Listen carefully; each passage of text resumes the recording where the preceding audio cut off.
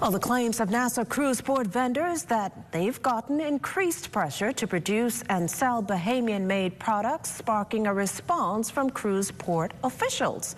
In a statement, they boasted about the port's groundbreaking Authentically Bahamian program, an initiative aimed at fostering local talent and preserving the country's rich cultural heritage. Free rent for 1 year, generous grants of up to $20,000 for fit-out, and comprehensive training and engagement sessions over the past 18 months. Some of the unparalleled benefits extended to cruise port tenants. Port officials maintain producing authentic Bahamian products was originally conceived by the government and was already in existence in the former cruise port's Welcome Center at Festival Place.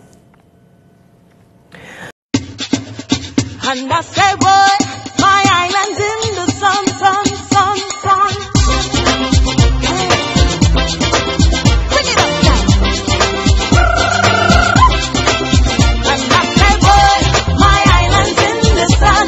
Carnival time is here, but when I turn to party, this jump on I got me wet, so boy, my island's in the sun.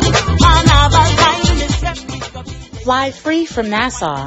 Visit BahamasResidence.com for details.